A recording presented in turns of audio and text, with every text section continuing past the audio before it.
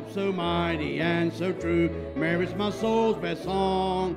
Faithful love and service to him belong. Love lifted me, love lifted me, when nothing else could help. Love lifted me, love lifted me, love lifted me, when nothing else could help. Love lifted me.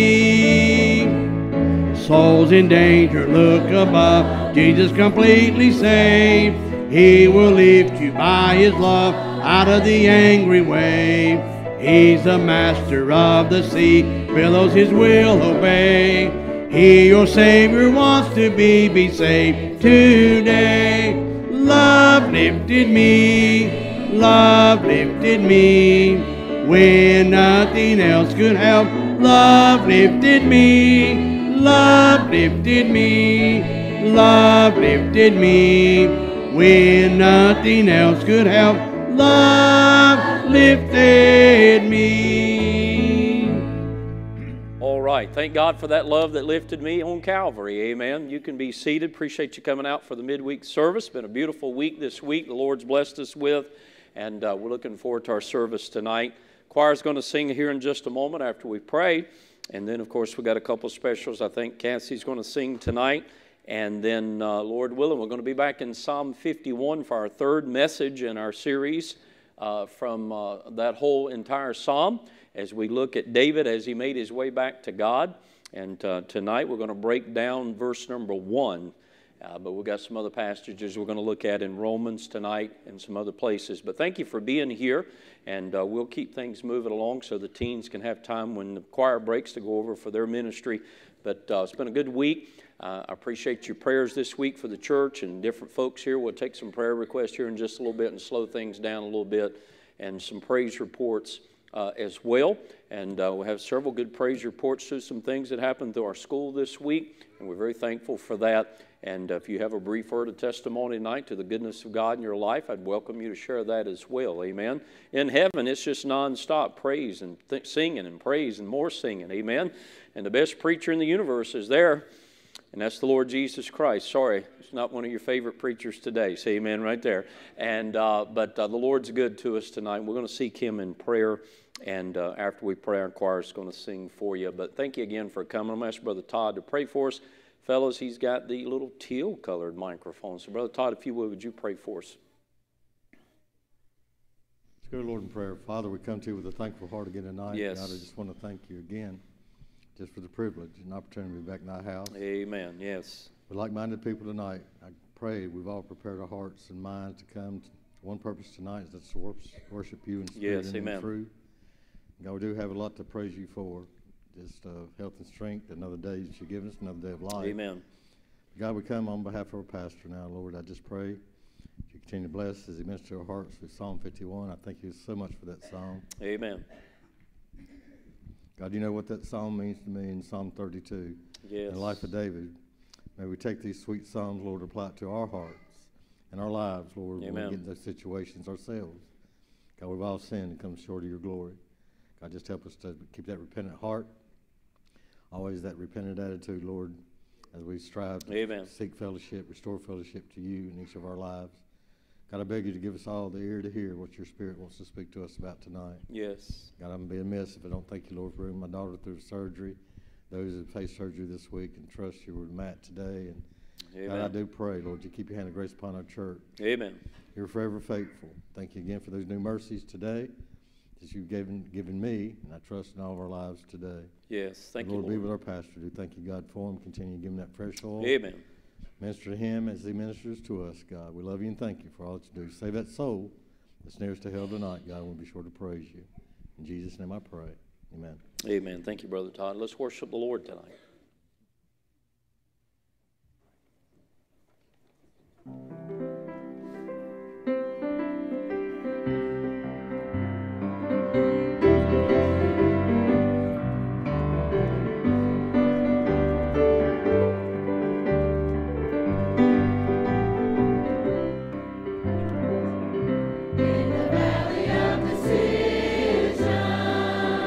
Where I met with my dear Lord.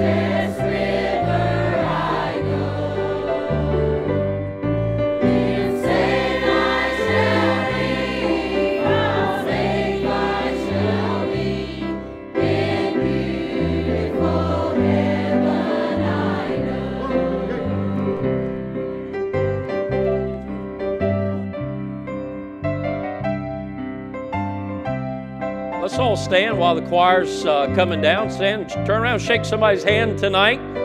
Greet somebody, welcome someone tonight in the service.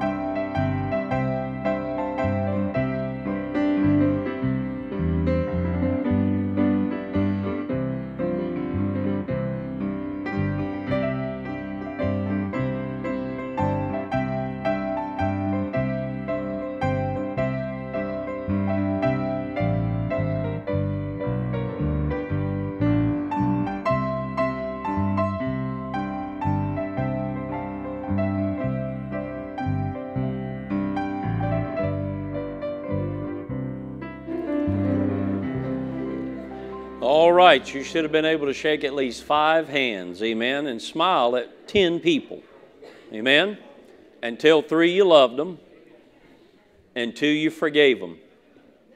Amen. That never preach, amen. Boy, I enjoyed those choir songs tonight. I told Brother John, I said, that first one I don't know that well yet, beautiful song, but that is almost a sermon.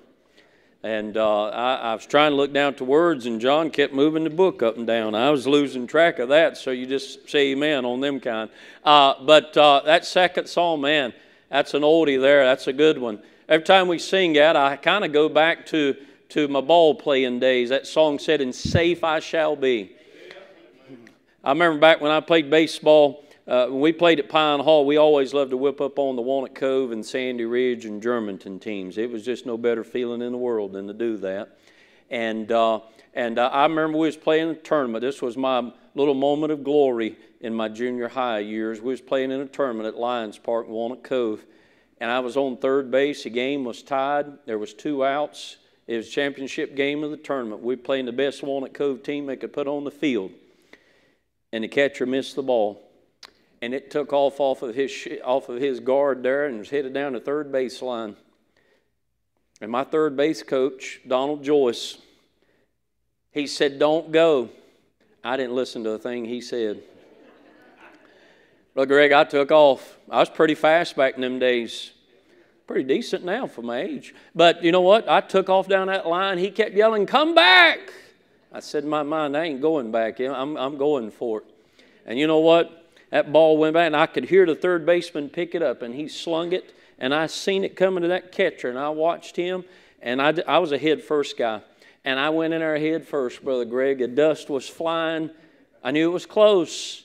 I was scared to look up, and I looked up, and look at me. That umpire said, "Safe." And as we won that game, and boy, I felt so good that day. And as we was walking back to the car, Don Joyce put his arm around me. He said, "You better thank God you was safe." He said, "Boy, I'd have killed you." Hey, that's nothing. It's all vainglory. But it's all about being safe in Christ. That's what it matters. And you know why I know I'm safe? August 11th, 1993, I got saved, which makes me safe in Him now. Amen. Beautiful old song there. Amen. Thought I'd share that little moment in life with you. You give a listen tonight as Cassie sings a couple songs for us, and then we'll take some prayer requests and do our offering, and then we'll be in Psalm 51 for our study, okay?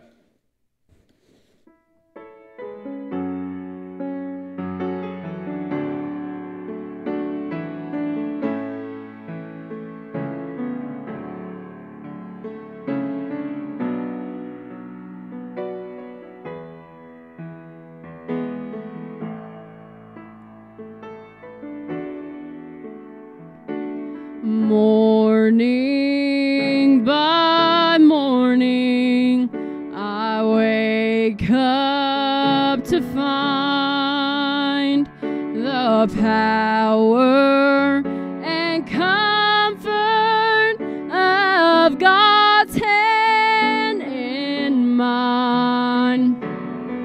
And season by season, I watch him amazed in all of the mysteries of his perfect ways.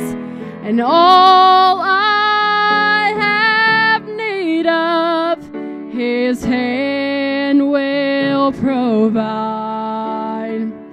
He's always been faithful to me. Now I can't remember a trial or a pain he did not recycle to bring me gain. Oh, and I can't remember one single regret in serving God only and trusting his hand. 'Cause all I have need of, his hand will provide. He's always been faithful to me.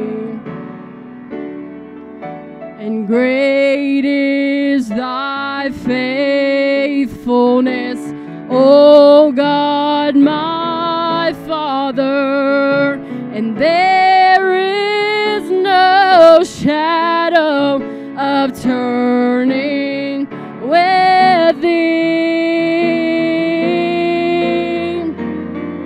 This is my anthem, and this is my song, the theme of the stories I've heard for so long. My God has been faithful, he will be again. His loving compassion, it knows no end. And all I have need of, his hand will provide. He's always been faithful to me, and he'll always be faithful to me.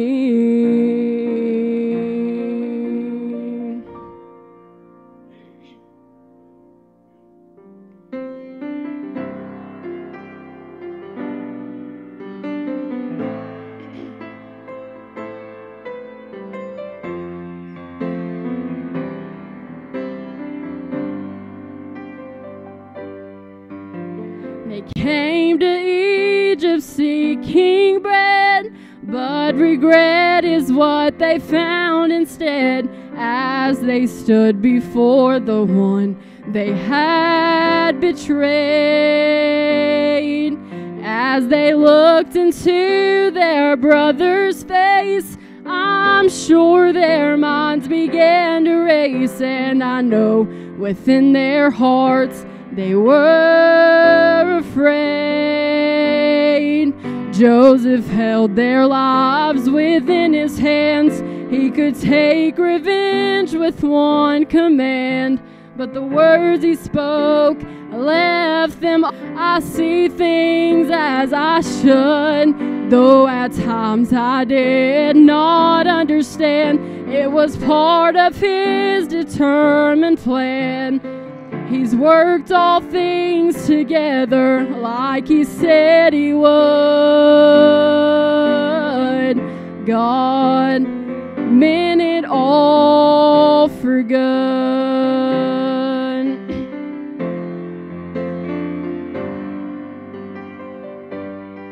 Now I I faced some valleys of my own, and nights in which I felt alone, and it seemed I'd never see the light of day. Oh, but it was in the darkest of that place I found in Him sufficient grace, giving strength to help me make it on my way. And though the road I trod was rough and long, He still put within my heart this song, so I can stand before you now and say, God meant it all for good. Looking back on what He brought me through, I see things as I should. And though at times I did not understand, it was part of His determined plan. He's worked all things together like He said He would. God meant it all for good. And though at times I did not understand, it was part of His determined plan. He's worked all things together like He said He would. God meant it all for good. And God meant it all for good.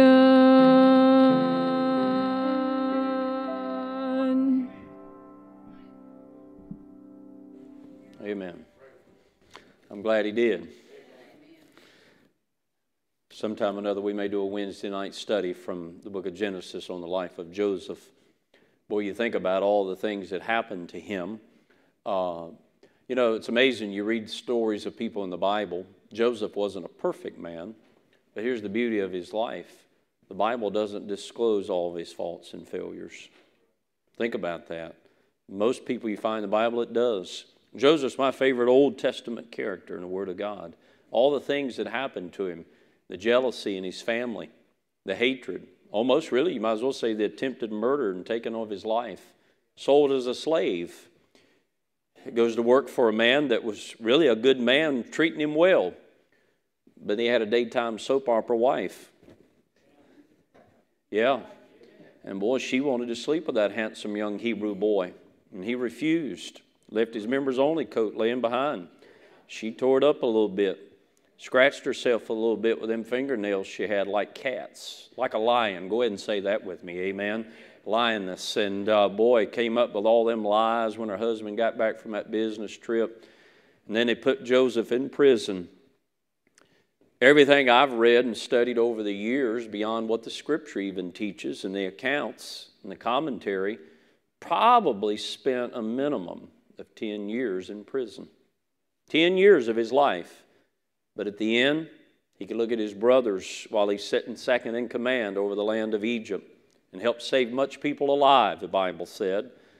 He said, you know what? God meant it all for good. We don't understand all of that.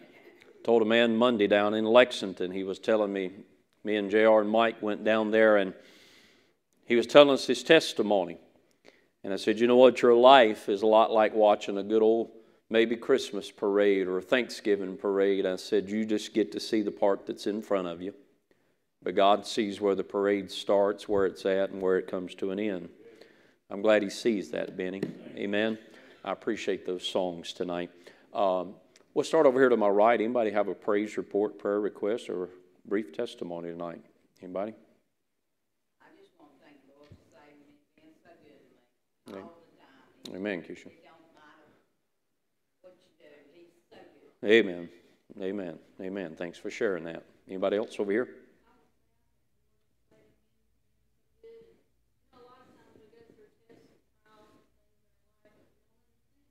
Yep.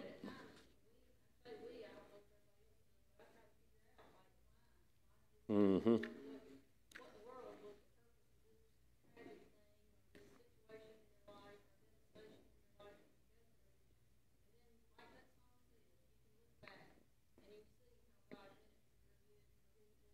Amen.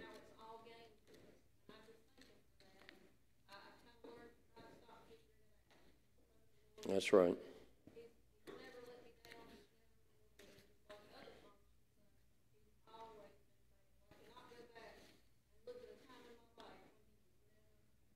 That's right.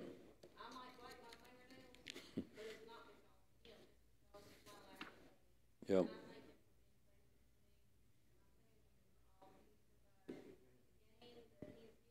Amen.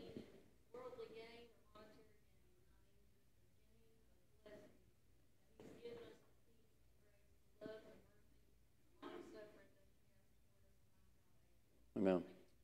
Amen. It's good. Anybody else over here tonight? All right, how about in the middle? I feel like an auctioneer. I'm trying to get me a bid tonight.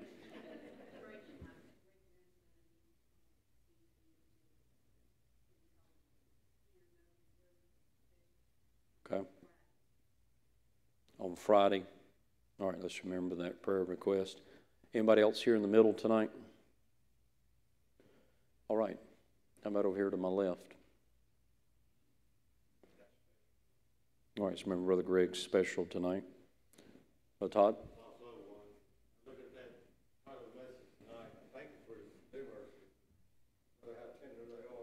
Amen. Amen. Amen. Amen. Anyone else over here? Tina?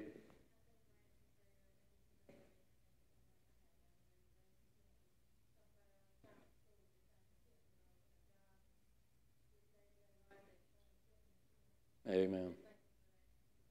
Amen. Anyone else? Gerald?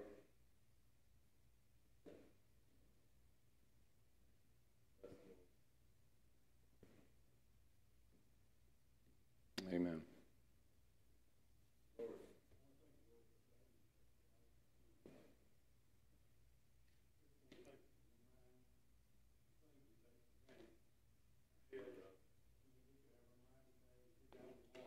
That's right.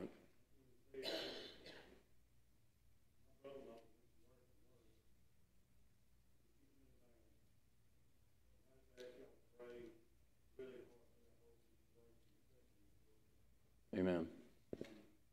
Remember Dave and LaDonna.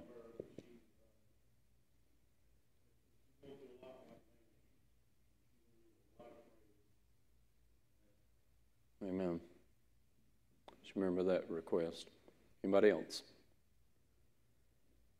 If you would, continue to pray for my nephew, Matt. They went today to see the surgeon. Still waiting to hear from them. I wasn't able to get an answer there, but if you would remember him in prayer. And if you would remember Mama and Robert in prayer. They're both right now got a lot of decline in health issues right now. Robert had to go for something with his hip today, just kind of unexpected. So they got a lot of physical ailments right now. And so remember them in prayer. Pray for Sister Deborah. She's got a back surgery coming up. She reached out to me and Stephanie today. She's got a back surgery coming up pretty quickly, Friday, April the 26th. So if you would remember Deborah in prayer. Continue to pray for Cindy Lively as well as she's trying to recover from her surgery. And then many other requests and needs. I know a lot of you pray for Brother Todd with his cancer. And we want to pray for Alvina and Brother Tommy back here as well in their day-to-day battles with this. So many people battling sickness and illness, you know that. And be thankful, be grateful every day that you wake up. I try to stress people. I stopped in the milk bar. Anybody know where the milk bar is at? If you don't see me, I'll take you there and you can buy supper. It's worth it. But I stopped in there the other night, and I like kidding with them young people there at the counter because sometimes they're just so busy punching numbers. I'm an eye contact person. And young lady, she said, "Hey, how you doing?" I said, "I'm doing really good." She said, "What do you mean by that?" I said, "A, nobody's planning my funeral right now, and I'm getting ready to get a decent meal." That's pretty good. Amen. And if you're not out the hospital and tubes running down your throat, you're doing pretty good. You're sitting on the church pew and not a bar stool tonight, you're doing pretty good. Amen. And so let's be grateful, be thankful for the things that God's given us in life, our health, our strength, food we have, clothes on our body, transportation. And I go on and on and on with this tonight.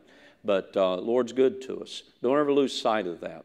So a lot of times in a service like this, look, just give him a quick, brief word of praise. I promise you in heaven, I don't know how it is, but I can just imagine over here somebody's, hey, over here, over here. And that one gets done testifying to the goodness of God. Over here, I got a word. And it's just on and on and on. A lot of times down here, we got a word, but it ain't a word for God. Learn to have a word for God every day.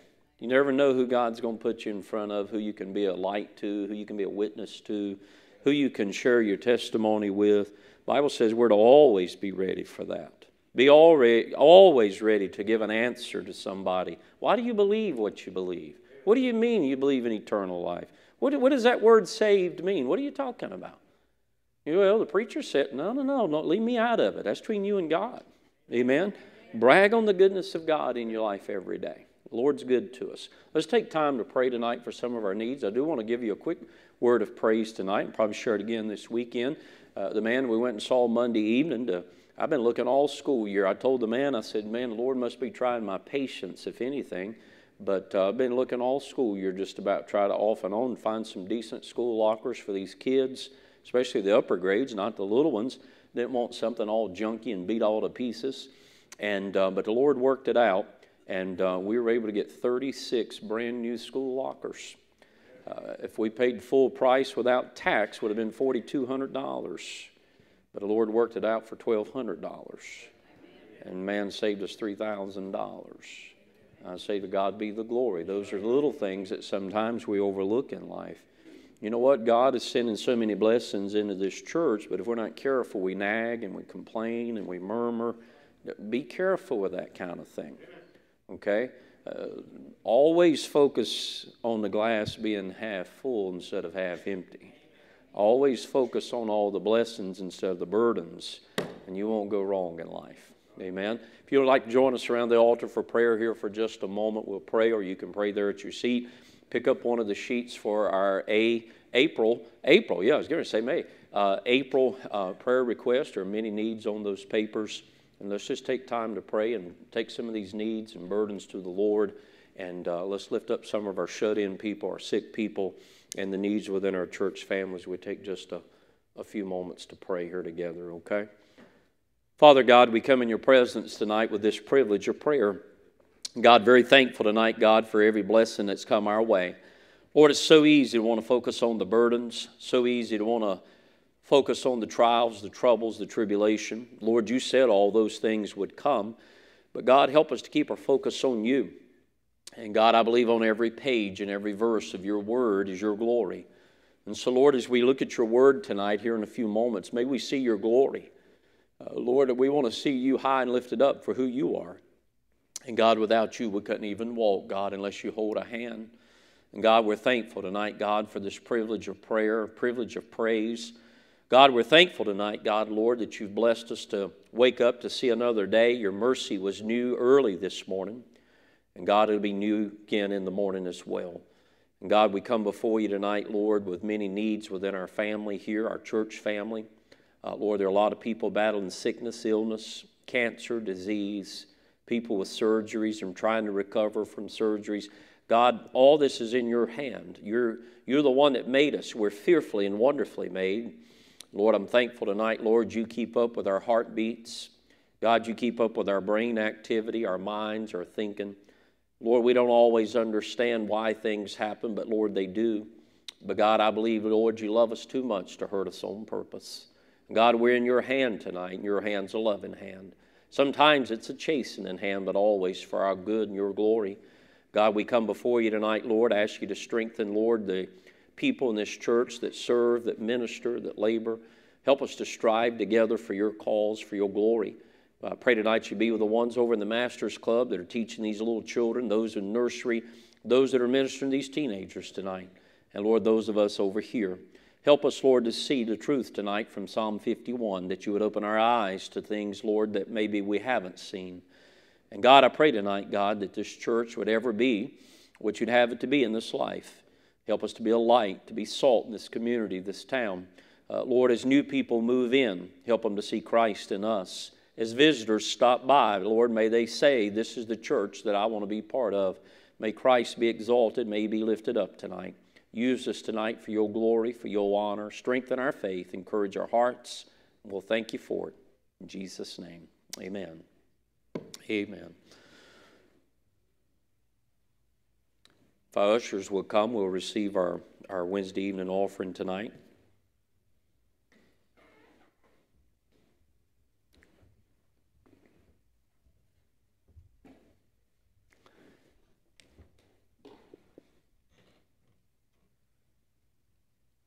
I believe Georgia Beverly Shea's going to play. Brother Jay's going to play. Amen.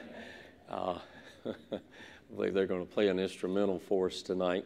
But let's ask the Lord's blessing over this offering. Brother Benny, would you pray for us? Yes. Yes.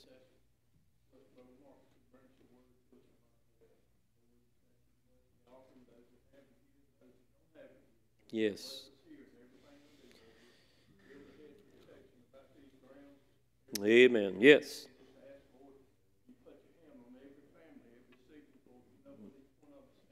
That's right. Amen. Amen. Thank you, brother.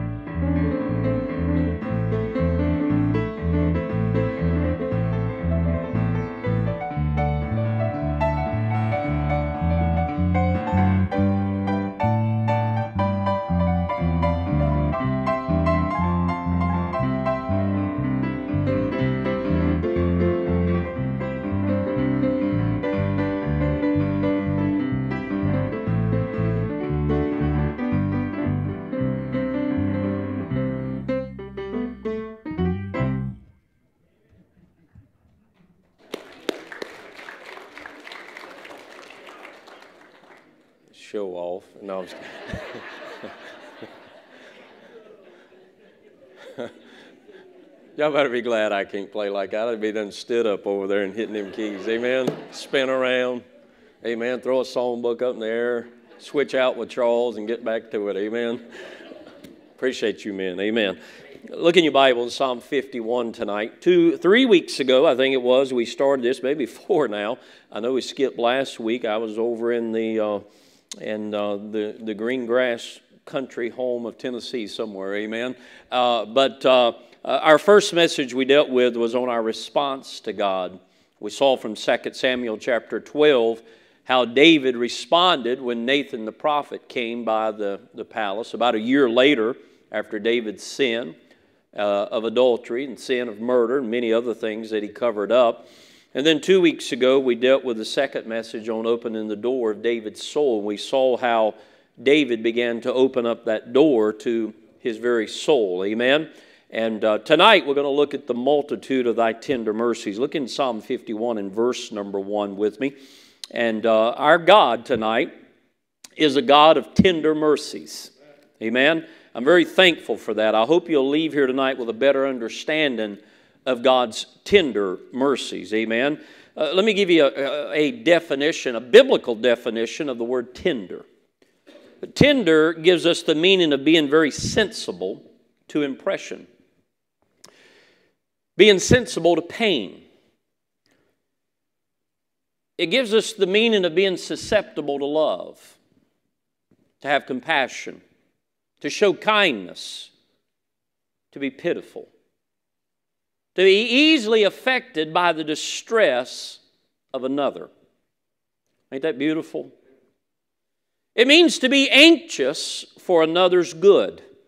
So look what he says here. He said, "Have mercy upon me, O God, according to thy loving kindness, according to the multitude of thy tender, in other words, of thy love, of thy compassion, of thy kindness. Lord, your pity that you show upon men, your anxious care for me." Notice he said, "Of thy tender mercies," and then he said, "blot out my transgressions." But it also gives us the idea of being easily excited to pity. In other words, God is excited to show you pity in life. Amen? It goes further. It means He'll forgive you. It means He'll show you favor. Remember Sunday night I was talking in the message, it's a difference in God showing you favor or favoritism. Favor says, I want to be good to you because I see something in you. I want to be there for you. I want to aid you. I want to help you. The cry for mercy is a cry for help. You ever cried out for help? I remember when I thought I was drowning at Hanging Rock State Park as a little boy, I wanted to cry out, help. I'm glad God's mercy got me out of that lake that day. But the cry of David in Psalm 51 is his own recognition of guilt. I don't know if you've ever came to God after you messed up and you got alone with the Lord and you cried out from your heart the way David did here. I've had a lot of people all the time over the years, Christian people, have called me, have talked to me, have met with me, and I've met with them, and it's almost like they want me to fix it. I can't always do that. But I always tell them, look, you don't have to tell it to me. You got to tell it to Him. You got to get along with Him. And the cry of David here is his own recognition of guilt. See, too many times in the Christian life, we're too busy looking at everybody else and trying to throw out their guilt. David said here, this is my guilt. It's a desire to escape certain judgment. It's the expression of his soul to be right with God. David's need was great, church. He had sinned with a high hand against God. Wait a minute, he had sinned against the very God that had showered him with countless blessings, countless benefits in his life. Just like us, his sin was inexcusable. Too many times when people mess up, they want to blame everybody but themselves. Be careful with that. If you're in a mess tonight, look at you. It ain't mama's fault. It ain't daddy's fault. It's not the preacher's fault. I can't be everywhere. Just look at yourself. When preachers mess up, it's not the congregation's fault. They got to look at themselves. God had showered him with blessings. But by the time you get to Psalm 51 and lay a little foundation tonight, he had finally reached the point where he took all the blame instead of blaming everybody else. Look back with me at a couple things here. As you read this psalm, you're going to find, and I don't know, again, if you don't like to mark your Bible, then don't mark it. But I would recommend sometimes you do. I'm in a world of trouble if I get to heaven and God said you wasn't supposed to do that. But you're going to find this psalm, Brother Benny, it is full of the words me and my and mine, all the way through the 19 verses. Notice with me the first 3 again. We looked at these briefly the other week. He said, have mercy upon, notice, me, O God, according to thy loving kindness, according to thy multitude of tender mercies, blot out, notice, mark this one, my transgressions. Wash, third one here, me, thoroughly from, fourth one, mine iniquity, and cleanse me, fifth one, from my, sixth one there, sin. For I acknowledge my, there it is again, the 7th time, transgressions, and my, the 8th time, sin is ever before me. The 9th time, 9 times in 3 verses of Scripture. God says to David, let's focus on you. And David said, it's me, God. It's me. It's my sin. It's not Bathsheba's sin. It's my sin. It's not Uriah's sin, it's my sin.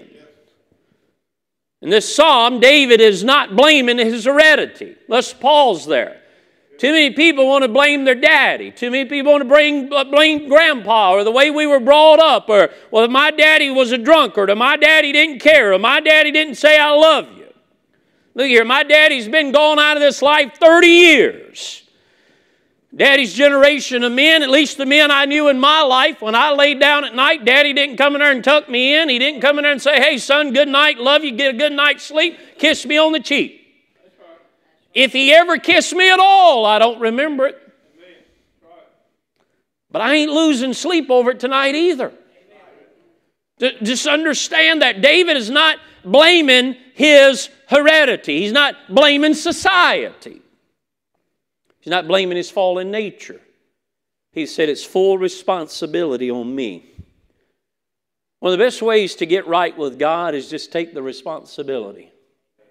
And the only way for any of us tonight, church, to begin to see the seriousness of sin, look, is just to get a better look of who God truly is. The more you can get a better look at who God is, the more you'll see ain't none of us clean on our own. So many times we want to confess the outward things that we get seen doing or get caught doing, but very rare do we want to confess the inward things that nobody sees but us and God. Most Christians think sin is just something they can enjoy just a little. Well, preacher, you're just too dogmatic. I don't see nothing wrong with that. Or they get in the car and say, well, that was what he says. I don't like to be one of those he said preachers. I want to stick to the Bible. But most Christians, especially in today's generation, now look, there's some of you been saved longer than I've been living. I think you relate a little better to what I'm preaching, but in modern day Christianity, too many Christians wear their feelings on their shoulders. It's some mushy, it's emotions all the time. Least little old thing, boom, sets them off like a bomb. We just need a toughness again in Christianity. Amen? But most Christians think it's just a little something we get to enjoy just a little as long as I don't get too deep into it. God help us to have a healthy fear of sin again. Having a healthy fear of God will always bring about a healthy fear of sin. The more I see God for who He is, the less likely I want to do wrong. Each of us need to leave here tonight, if nothing else, with a better understanding of the seriousness of sin. David's caused him some shame. It caused sorrow. Think about this. It brought reproach on the entire nation of Israel. The greatest earthly king to ever live has brought shame and reproach upon his country. You look at society today, you look at the average politician, they could care less. Most of them don't even believe in God. They don't even follow God. You live in a country now that's in such a mess. When people can stand in New York City and burn that flag there and stomp it on the ground and wave their Palestinian flag, you got a mess. You hear me? You got a mess. Look, before I got saved and since I got saved, I think you ought to be locked up and put behind prison to bearing the flag of this country. That's just my opinion. Let's get back to some Christianity tonight. Now, David's sin caused shame and sorrow and reproach, and the enemy got attention, and the enemy got opportunity, Brother Benny, to blaspheme the name of God. And in the process, watch now, a baby died. A daughter later on is going to be raped, and she's going to be molested by her half-brother, and that guy's going to be killed by his stepbrother, and then the stepbrother Absalom, he's going to be filled with rebellion. He's going to leave the kingdom. He's going to rise up against David and steal the kingdom, and then going to be hunted down and killed like a wild animal by David's soldiers. And all because of one night of pleasure. The sword never left David's home. And the sword never left his heart. And it all began with just a lingering, lustful look. In our day, just a little stop too long on a website. I told those upper grade kids at school this morning, I don't mind you bringing your phone, but it's to be turned in as soon as you get in the building. I don't want to risk a kid looking at your phone and you and that kid both enjoying some temptation or some pleasure that's wicked. You understand that? Now, look, I know we live in a day and time where these things are about everybody's life. And I don't know how you're functioning in today's world if you don't have one, but maybe you can.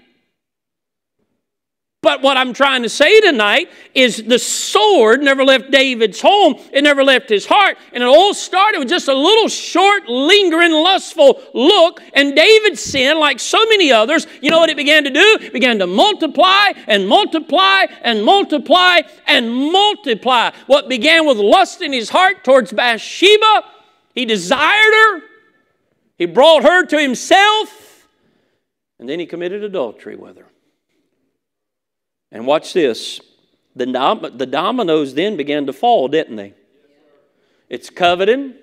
Now it's lying and deceiving and covering up and murder. Now listen. Sin always takes us farther than we want to go.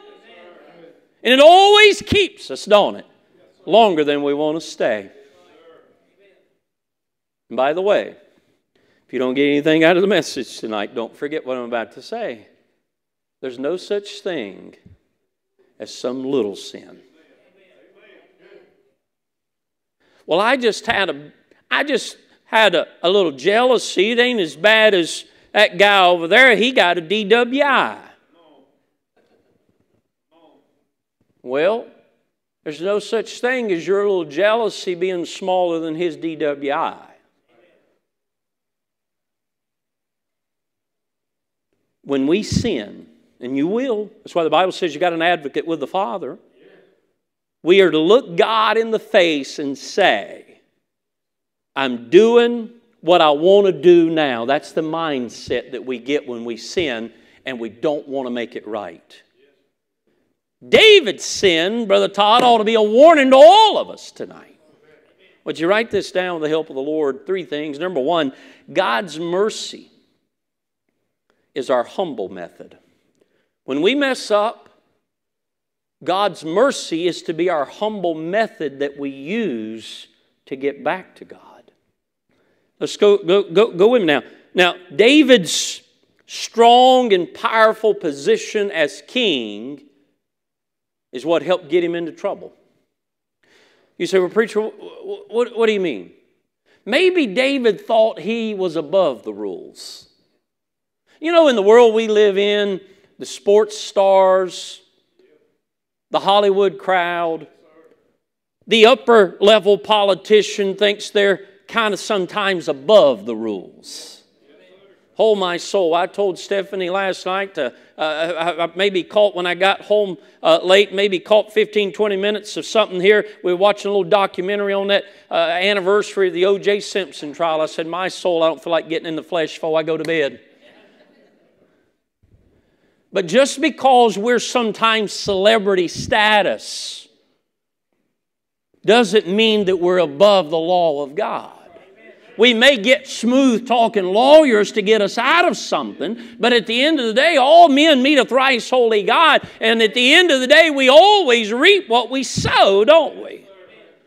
Authority and power always gives some little temptation to go along with it, beyond what we should normally see it as. And don't forget that David said, "Have mercy upon me, God." Let's go in our Bibles, if you would, and look with me tonight over in the book of Isaiah. Keep your place there. We'll come back in a moment, but I want you to go to Isaiah chapter number 6. See, David in Psalm 51, he never started with his sin. He started with God. See, sometimes if we're not careful, we want to say, "Lord, forgive this, and forgive this, and forgive this, and forgive this." I'm not saying don't do that, but why not start with God? Why not start with God and let God know what He already knows about Himself, and now you're just recognizing it? See, if we're ever going to see the seriousness of it, Brother Benny, we're going to have to see God as we should. This is why I'm asking you to go to Isaiah. Look at chapter 6 with me. Boy, if we'd ever grasp this concept as Christians, so many times when we mess up. The Bible says in Isaiah 6 and verse 1, in the year that King Uzziah died, Isaiah said, notice, "I saw." What did I just say about David? David started with God. He saw God for who God was. When he was laying in Bathsheba's arms, when he was committing adultery, when he was writing that little letter out to have her husband killed, he wasn't seeing God. All he was seeing was the pleasures of sin for a season. But friend, when it caught up to him at the end of the day, and he didn't have anywhere to run and hide anymore, now he sees God instead of David. Notice he said, in the year that King Uzziah died, "I saw also the Lord sitting upon a throne, high and lifted up. And His train filled the temple, and above it stood the seraphim." He said, each one had 6 wings. With twain He covered His face, and with twain He covered His feet, and with twain He did fly. And one cried unto another and said, "Holy, holy, holy is the Lord God of hosts, who," notice he said, "the whole earth is full of His glory."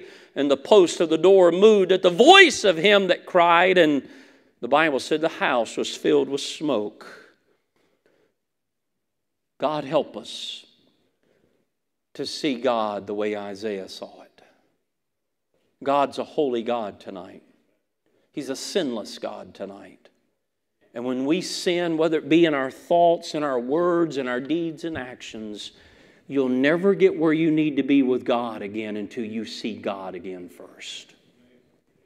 Keep your place there. Go to Psalm 136, almost back to where we need to be at Psalm 51. I want you to look at Psalm 136. The way any of us get back to God is God.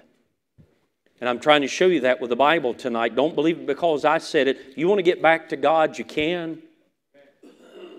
Look, I've got somebody either tonight or in the morning sometime when I get a break I got to have a long talk with on the phone that needs some help. You know what I'm going to tell them? Same thing I'm telling you in this church service tonight. Notice what it says here in Psalm 136. I'm not going to read all of this, but I want you to see the mercy of God here. He said, "Oh, give thanks unto the Lord, for He's good, for His mercy endureth forever.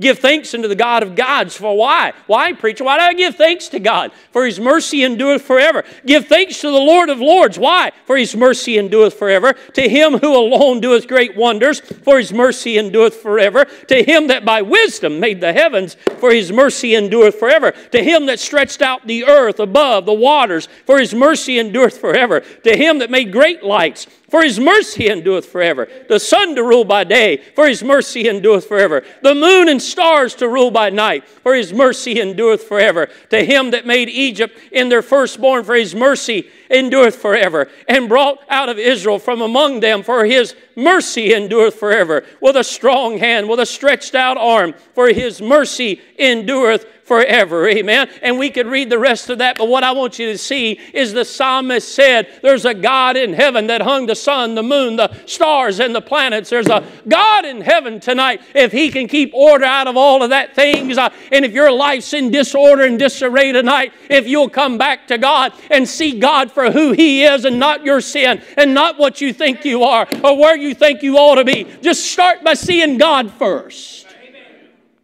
Amen. David was a giant slayer. He was a man that escaped the hand of a jealous king named Saul. He knew God had blessed him, church, to be king. He knew God had called him to lead the Israelites. But how in the world could a man of that stature ever fail? By now, he's trying to find his way back. And so many times, like David, you say, preacher, how can we regain what we lose when we sin? The method's found in humbling ourselves and realizing that our God is a God of mercy. Amen? You say, preacher, what makes that possible? Oh, hallelujah, I'm glad you asked. 2,000 years ago, Jesus Christ paid the payment for your dirty sin and mine. And that payment goes beyond human comprehension. There's not a person in this room that can comprehend it fully. You hear me tonight? Bible says this, don't forget this. This is one of these verses for many years of my 30 plus years of being a Christian. Brother Pee Wee, I've struggled with this verse, and I've struggled with this verse, and I've struggled with this verse. I wished I could give you a better explanation tonight than what I can give, but I'm going to give it my best shot. Your Bible says in Matthew 27 and 46, the Bible said Jesus cried out on the cross. Remember, He's beat beyond recognition. He's stripped down naked. He's got blood flowing out everywhere you can think of. You can see His inner organs tonight. You can see His bones. There's a crown of thorns on His head. They have beat Him to a bloody pulp. If you'd have walked by that cross that day, you'd have say, how in the world is that man ever even alive and able to talk? But yet in Matthew chapter 27 and verse number 46, before He took His last breath, I'm glad that day He said, my God, why hast Thou forsaken me? Wait a minute. I can't wrap my mind around that verse. God, forsaken God.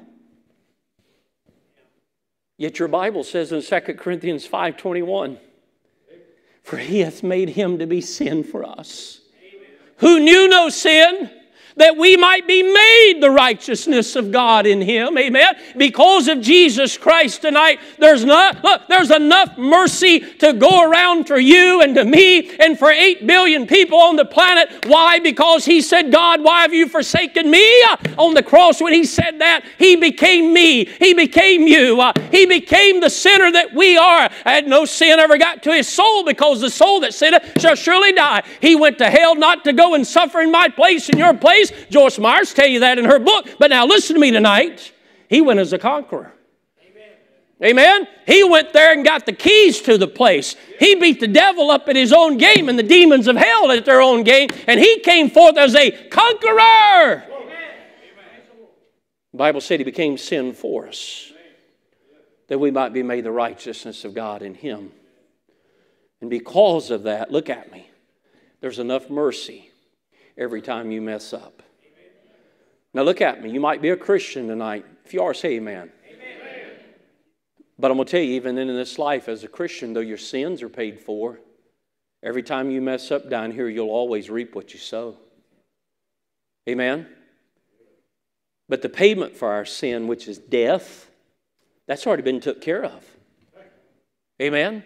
Romans 6:23 says the wages of sin is death. If you're a Christian, that's been took care of. You may take your last breath down here and your earthly body draw its last breath, but you'll be more alive than you ever was. Amen? Revelation 20:14 says one day that death and hell is going to be cast in a lake of fire. This is the second death. But your Bible also says that God is just and the justifier. Amen? And 1 John 1:9 says if we'll confess our sins, He's faithful and just to forgive us and to cleanse us from all unrighteousness. Amen? All because Jesus Christ paid my sin debt on the cross at Calvary. And as a Christian, hallelujah, I'm not going to pay for my sins in eternity. They got to be paid for somewhere. We either take the payment that was made 2,000 years ago or we pay for them ourselves. But somebody's got to pay for them. Amen? Man, I remember when I was a little boy, we'd get done selling tobacco out there at Pepper's Warehouse in Winston-Salem. That was back in the good old days. I'd always tell when it sold good, Brother Mike, Daddy'd come out of that warehouse, man, he was smiling like a possum in a briar patch. He'd say, y'all want to go over to Three Guys? Anybody ever heard of Three Guys grocery store? Oh, my soul, we would go in there, man. We was on a big old flatbed truck. Time we'd leave there, man, look, I felt like we owned Winston-Salem, man, pushing shopping carts and buggies. On sale day, it didn't matter how many groceries we got. But boy, he wasn't selling anything, man. It just seemed like he was nitpicking everything, drinking them Czech colas. Yeah, look at me. I'm just saying your sin tonight, somebody's got to pay for it. It's very expensive, but yet Jesus paid it all. That's why we sing, all to Him I owe. Sin had left a crimson stain, but thank God He washed it white as snow. Amen. All because of that sin debt He paid for us. And as a Christian, I'm not going to pay for mine because He's already paid it for me. Does that make sense to anybody besides me? See, to pay for your sins means you got to go to hell for them. But Jesus conquered death, hell, and the grave. Read Revelation. He said, I got the keys to the place. But I'm going to tell you this before we go to the second thing. You can and you will reap the sin that you sin in this life. And we always reap more than we sow. Would you write down the second thing real quick? God's mercy, number one, David said, is our humble method. Number two, God's mercy is our hopeful move. Go back to verse number 1 of the Psalm. Notice what he said there. He said, according to what? Thy loving kindness. Now, that's a beautiful phrase. Loving kindness. You know what loving kindness is? Look at me. It's tender regard. It's mercy. It's favor again. David had a truckload of transgressions. But because of God's loving kindness, God had a multitude of mercies to offset David's truckload of transgressions. Look what he says again in the verse. He said, blot out my transgressions. In other words, David wanted God to do what needed to be done so that nothing remained in his sin. In other words, look here. If this right here is David's sin that's against him that day, David said, hey, God, why don't you just go ahead and blot it all out? Get rid of it. Don't leave it on my record. Hallelujah. Amen. David said, God, please cleanse me. You say, well, preacher, can the sinner ever be clean again? The answer is yes. What a blessing to know that our sins can be blotted out. Let me pause there for just a moment. I believe there are people in this room and people over there in the other building tonight and people that will pop in here on Sunday. You struggle with your past. You won't get on with the future and the present. You struggle due to your past, maybe the mistakes you made. And you struggle to forget things that's already been forgiven. That doesn't mean you haven't been forgiven. You hear me now? God is there in His Word to help us with our thoughts. I want you to go to Ephesians chapter 4. If there's ever one thing in the Bible I wished every Christian at this church and every church in America that was a true Christian, what a blessing Christianity would be if we would get a hold of this and really, truly practice it. The same God that's forgiven you is the same God that expects you to forgive other people. You say, preacher, you just stop. I don't need to know it. Now, look like about all of us shot our hand up a while ago and said, yeah, I'm a Christian. You wouldn't be if He didn't forgive you. And you know what He expects us to do? No ifs, ands, and buts. Well, you don't know how they treat. No, nobody's treated you as bad as we all treated God. Now watch the verse. Look at Ephesians chapter 4, verse 31. He said, let all, not some, let all means what? All. Let all bitterness, get it out, kill it. Let all bitterness and wrath and anger and clamor and evil speaking be put away from you.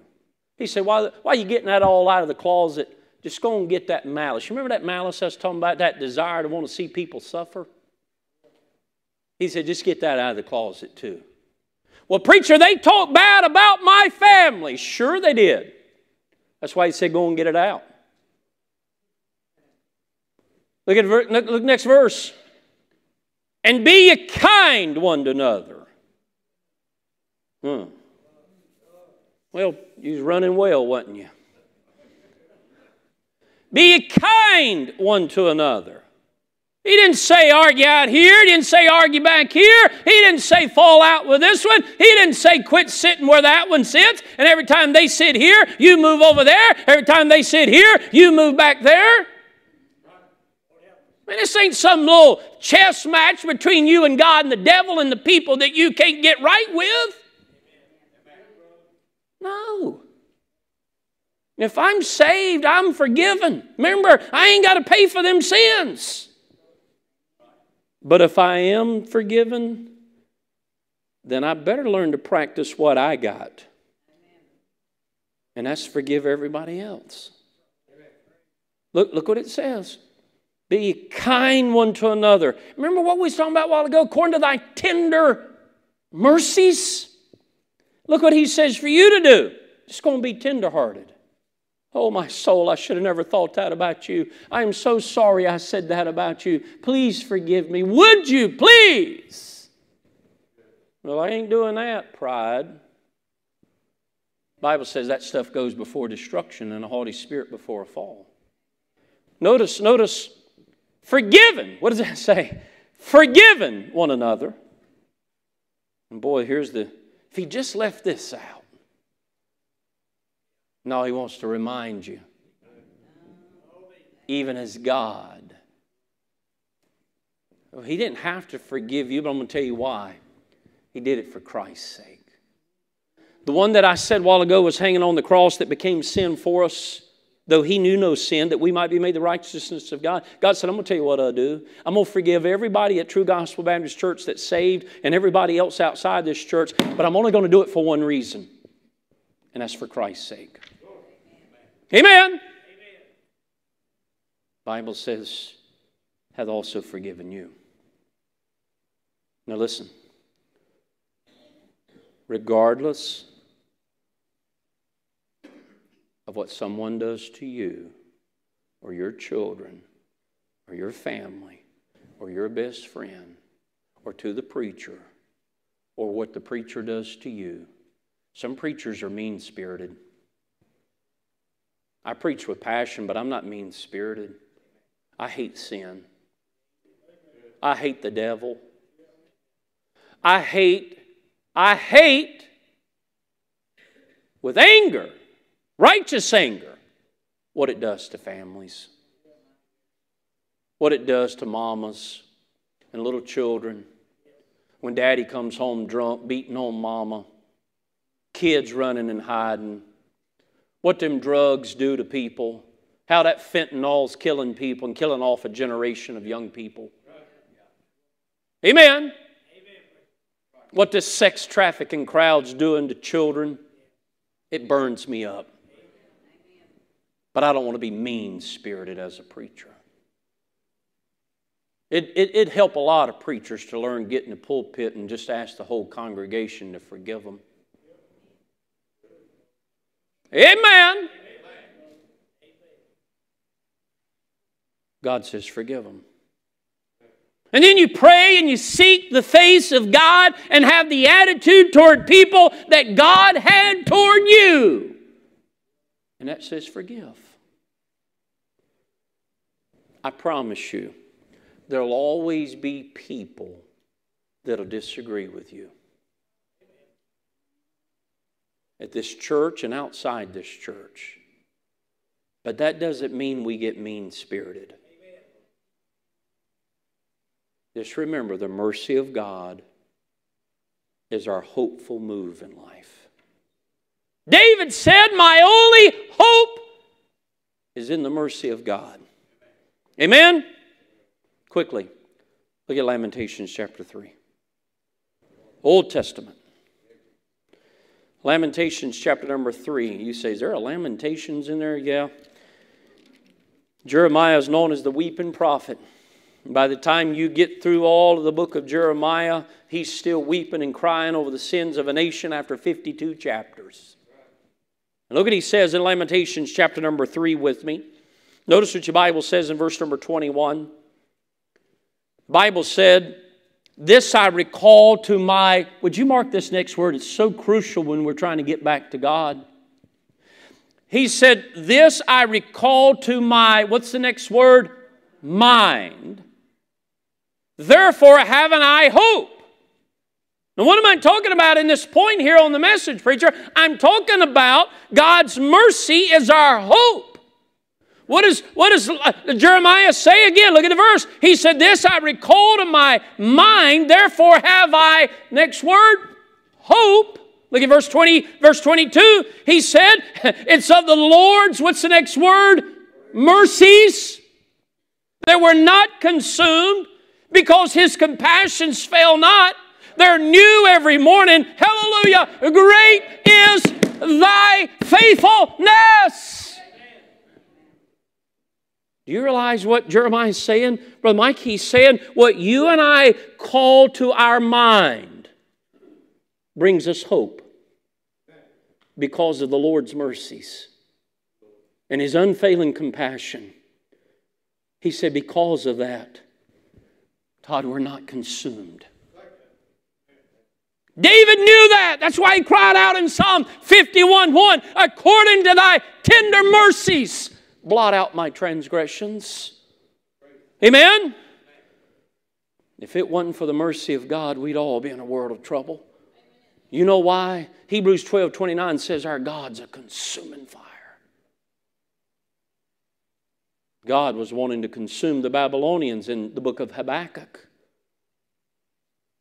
And Habakkuk cried out, God, in your wrath, remember mercy. The only hope for any of us is the mercy of God. Look at the last thing in 5 minutes, number 3, if you'll write this down. So number 1, God's mercy is our humble method. God's mercy is our hopeful move. But please understand the last thing, God's mercy is our honest motive. Go back with me this time to Romans 12. When I sign all those Gideon Bibles at the hotel, I always put this verse. Amen. You'll get that in a little bit. Amen. I want them to know who was in that room. Yeah. Romans chapter number 12. Why don't you look at verse number 1. He said, I beseech you, I beg you, brethren. Paul said, here's how I'm begging you. By the mercies of God. Now let's pause there. As bad as we were, the mercies of God stepped in. Romans 5:8 said, but God commendeth, God put upon, God pressed upon, God laid upon, God commendeth His love toward us in that while we were yet sinners, Christ died for us. And after you got saved, Romans chapter number 8 and verse 39 say, whoa, wait a minute. If Romans 5:8 can be that good to Benny Mangus, if Romans 5:8 can be that good to Mike East, if Romans 5:8 can be that good to Doug Roberts back there, I'm going to get somebody over here. If Romans 5:8 can be as good to JR and Donnie back there and Greg and Todd, if it can be that good to you, hold on. Romans chapter 8 and verse 39 say, wait a minute, let me get in on it. You say, well, what's that verse got to say? I'm glad you asked. He said, nor height, nor depth, nor any other creature shall be able to separate us from the love of God, which is in Christ Jesus our Lord. No matter how much you mess up, no matter how many mistakes you make in life, Romans 5:8 said, I'll die for you. And Romans chapter 8 and verse 39 said, I'll never let you go. Amen. I'll love you all the way to the end. And after all of that, Romans 12:1 said, wait a minute, I want in on that. And Romans 12:1 said, I beseech you therefore, brethren, by the mercies of God. Won't you just go on and die to you today so that you might live for Him and live for the person beside you and behind you and in front of you. And won't you just go on in the process, go on and live for that one that you need to forgive in Ephesians 4. And go on and live for that person that's your enemy. And go on and live for your best friend. And go on and live for the people at True Gospel Baptist Church and outside the church. In other words, the one thing that ought to serve as a motive for everything we do is the mercy of God. The basis for everything that I try to do at True Gospel Baptist Church, is it for my wife, my children, and you and your children? That's all secondary tonight. I love to go and do what I do for the Lord, but the motive for what I try to do around here and what you should do around here is for what you do because you do it for Him. On our own, we're like the Apostle Paul. He said, "O wretched man that I am." We're bad. But look here before we stand. Jesus took every bit of the bad that we deserve so that we might be blessed with all the good that He deserved. I can't understand that, Brother Benny. That's why the Bible says in Romans 8:32, He that spared not His own Son, but delivered Him up for us all, how shall not we with Him also? He freely give us all things. As we stand to our feet tonight, well, Jay, if you make your way down, look, we don't serve the Lord in order to receive mercy. We serve the Lord because of His mercy to us. I don't have to do it to get mercy. I'm doing it because I already got it. You understand that? If I got what I deserved, every time I go through Stokesdale, over on that little stretch of Highway 65 where the new buy right's at, when me and my best friend came through that stop sign and he pulled out in front of that car, I'll have to say in my life, that's the closest I've ever come to dying. If I'd have got what I deserved, that would have been the day at 21 years old God would have put me in a place where the worm dieth not and the fire's not quenched. But the only reason I can stand here and tell you tonight I'm not going there is because of God's mercy. David said, "Lord, according to thy tender mercy." Just blot out all that wrong. And God said, "I'll do it." Amen. You search your own heart tonight. I'm not asking for heads to be bowed, eyes closed. What does that mercy mean to you, Christian? Does it mean that you go around every day and treat everybody bad? No, no, no. Does it mean you just stay hateful the rest of your life and bitter? No, no, no. You wasting it. No, it means you show people every day, no matter how bad they are to you, you treat them the way God treats you. That ain't easy in your own. I never said you could do it on your own, but you can do it through the Holy Spirit. And that's the only way you can do it. What I'm preaching tonight ought to be enough to motivate every one of us to serve God, to love God, and to love other people for a lifetime. I remember one time years ago, I won't mention names, I'm going to keep that hidden, but I promise you, I'm telling you a true story here. I led a man to Christ, baptized the man. Listen to me. I led the man to Christ and baptized the man in Christ. That if I had to say I had a top 5 of hurtful moments the last 30 years in my life, this one's making top 3. If I didn't forgive, I would have drowned him. Because in my flesh I could. You hear me? They could have arrested me at the church and I just went on to prison. I'm going to tell you something. Though that man hurt me and that man hurt my family, when that man got broken one day, he knew where to come. And that man got forgiveness not only from God, but I had to put my big boy britches on that day, Brother Mike. And I had to forgive him the same way God forgave him. Boy, the devil haunted me with that. Said, how could you do that? Mercy, grace, compassion. Same thing God gave me, same thing God gave you. Don't you ever look at somebody and say, well, I can't forgive her. Yes, you can. I can't forgive him, preacher. Yes, you can. And you best. Or you will be a miserable man and woman the rest of your life. Amen. While he finishes playing tonight. That's why Jeremiah could say, his mercies are new every morning. I'll give you something to think about in the car tonight. I'm going to give you a lot to think about. Some of you are looking at me a little different than you were when we first started. That's okay. What's the takeaway tonight of all this, preacher? Can I say, number one, when your past sins come to your mind, and they will, never doubt the forgiveness of God. Did you hear me? The forgiveness of God is much greater than your past sins.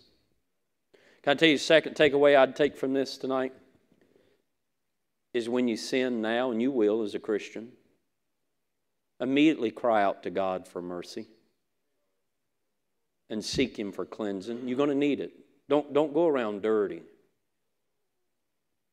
I remember I took a little boy to Gospel Light Camp one time at junior camp. I told the kids and told the parents, sent notes home, everything. Here's what kids need to bring to camp. We opened up his suitcase in cabin 5. Other than a little paperback Bible, listen to me, it was empty. Now we're going to be up there 5.5 days. Little fella going to need some toothpaste, toothbrush. We maybe survive on deodorant for that age. Little fella didn't have no underclothes. Didn't have no other change of shirts. Nothing. So that's what we'd deal with when we'd pick up them little bus children. You say, what'd you do? I jumped in the car and I ran to to Hillsville, Virginia.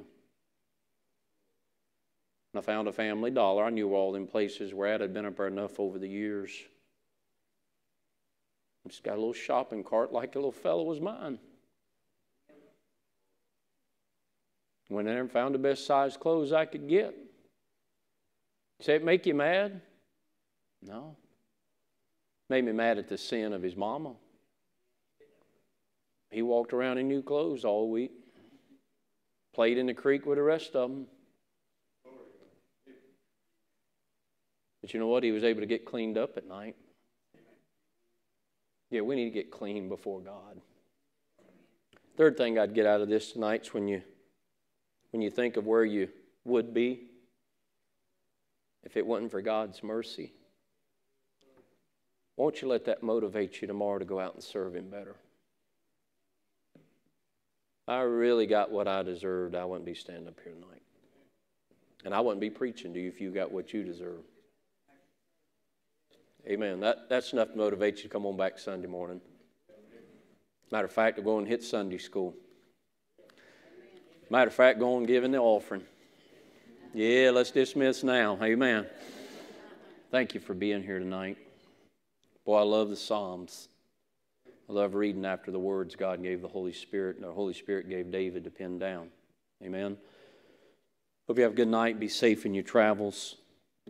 Get rested up, Lord willing. Teachers that are up here, I know a lot of them are not. Some of them are different places. Keep in mind we do have a teachers meeting right after school tomorrow. And keep in mind, if you would, quickly coming upon us, a week from this Saturday, I think they may have it up there, could turn it up there, the Bloodmobile. See Brother Doug. Brother Doug, raise your hand. I know we always got different people. See Brother Doug there. He knows more about that than me, and he's done a great job of that over the years here at this church. And if you'd like to give blood that weekend, then please see him, and he'll tell you what you need to do there, okay? And then the week after that, we'll be having our spring festival, and we'll have more information on that on Sunday, okay? Appreciate, again, everybody that had a part in helping out with that barbecue fundraiser. I had a man yesterday in the parking lot pick his grandkid up from school, and he said, "You tell whoever fixed all that barbecue and stuff, that's some of the best I ever ate." Amen. I said, "Well, Fuzzy's has changed a little bit." No, I can't. Amen. I'm kidding. Let's dismiss in prayer. Don't forget your youngins over here across the way. That'd be good if you'd pick them up tonight. Let's dismiss. Brother John Spencer, would you pray for us?